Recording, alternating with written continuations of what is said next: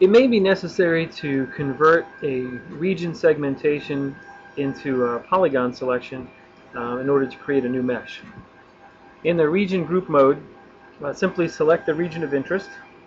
So going down to the selection filters, we're going to filter regions. We select the region in question. From the select menu, we can now go to convert current selection.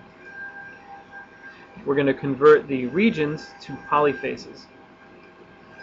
Notice that the display on the screen will change, and our region, formerly our region, is now a selected set of polyfaces. We can use keyboard controls now to use Control-C to copy those faces.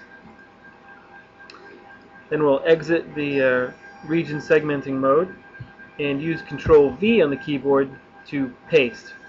The pasted faces will then end up in the tree as a new mesh. And that is how you convert a region selection to a new set of polyfaces.